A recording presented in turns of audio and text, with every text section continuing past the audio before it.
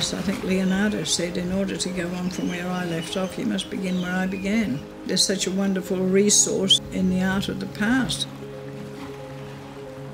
I can remember running all the way back from the railway station on a trip to the beach because I'd forgotten my sketchbook. I had to go back and get it. People remember me as a tiny tot sitting on the beach and drawing. The family gave me pencil and paper, and once I had that in my hand, I was contented.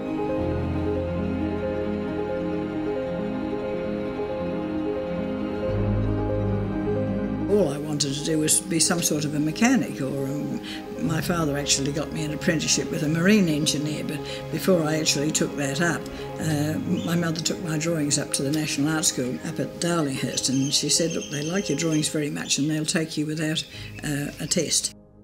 The headmistress was absolutely furious that I had left school to go. If she'd known that I was going to do art, she wouldn't have wasted her educating me. We did 2 years of technical perspective drawing. That's not even done now.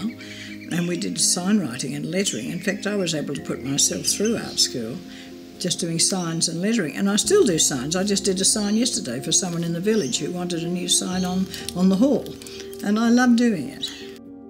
I also got some part-time teaching, and then when I was 21 I was invited to join the full-time staff. I was fairly new and young at the whole thing, but I was a good teacher and a good explainer. I stayed there for the next 30-odd years. I love teaching. I just absolutely adore teaching. It's just as creative as painting in its own way. I invite people, come up, bring your folder of work. I'm happy to sit down and go through it for you and see where the strengths and weaknesses are. And that's a nice thing to do, because all you're dealing with is their work. You're not imposing yourself on them. You're just showing them what they're doing and how to do it better. And you get very fond of your students. They're just lovely humans. Every line goes somewhere, but everything is going around the back or going from somewhere to somewhere. Van Dyck and Rubens, they didn't just paint pretty pictures of people, they painted compositions with wonderful drama. Isn't that a beauty? Isn't that a lovely thing? Look at the poise and drama of that. The hand really, it's alive.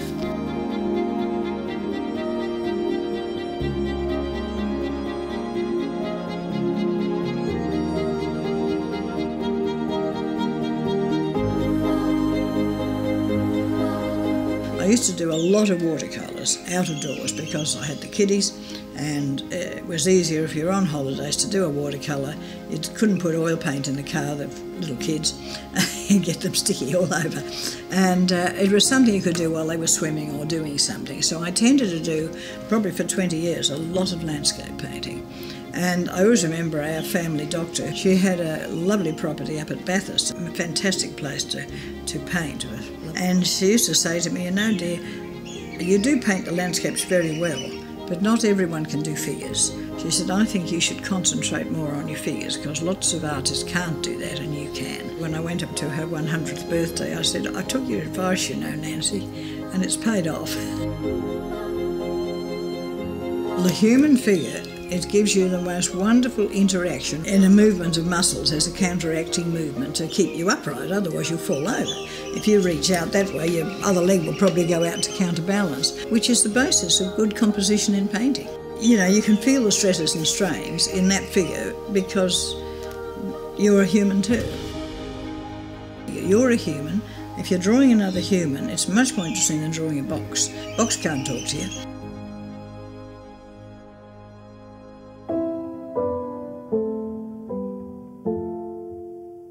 When I had my dear Robin for 26 years, he'd sit over there, I'd say, I don't know what to paint. And he'd say, have you ever thought of painting eggshells? Oh, that's a good idea. Have you ever thought of doing a liner print? Oh, no, that's easy.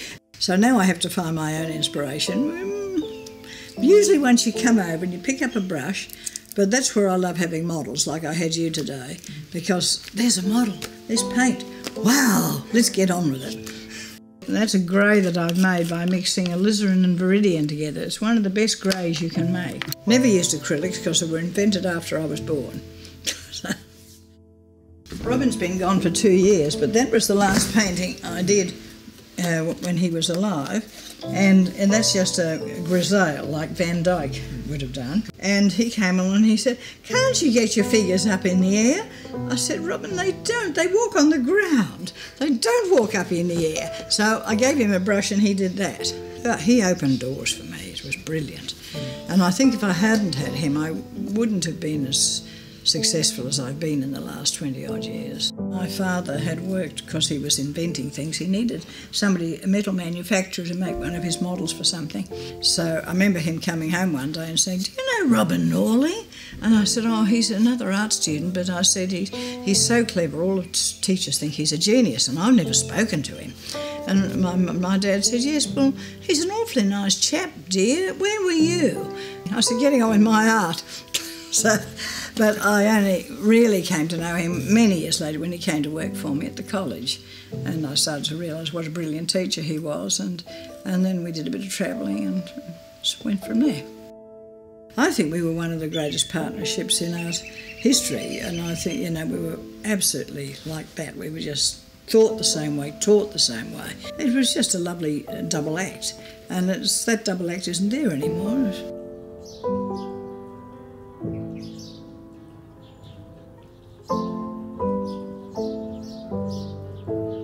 Robin and I were just driving down to have a look at the camping ground and fell over this gallery. It was already a gallery.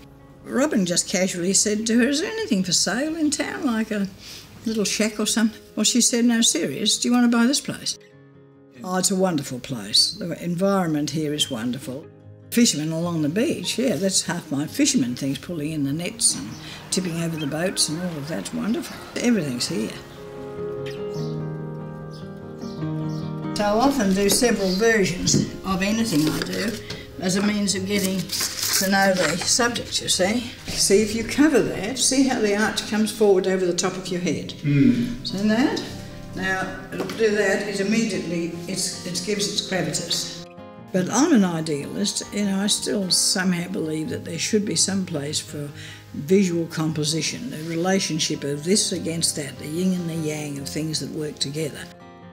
I remember one kid had his work on the wall and he had a note under it, "The work should speak for itself, I'm not going to write a lot of rubbish about it." I thought, beauty. It should be able to stand on its own like a piece of music does. You don't have to, even if you're a contemporary musician, you don't have to preclude your concert with a 2-page essay for the audience. They'd laugh at you. You're overwhelmed by the grandeur of the music and the relationship of one part to another, etc. It speaks for itself. When I retired 20-odd years ago, I had 75 part-time teachers, 8 full-time teachers, 800 students. That's a full program, 3 technical assistants and a storeman, and a full-time secretary. Now, all that's gone because the state government doesn't see any point in having a TAFE course running art because they can't see that there's a job at the end of it. Actually, most of our students ended up in some art-related industry. If you train a plumber, well, you do expect him to see him outside somewhere joining a pipe together. Whereas if they look back on the whole history of humanity, they'd see that culture is the thing that really lasts. What we remember of the Greeks and the Romans and the Etruscans and whatever is their creative output and their culture. That's what's still there. Having people that come in and get a buzz out of it and say, "This is wonderful," that is very, very special.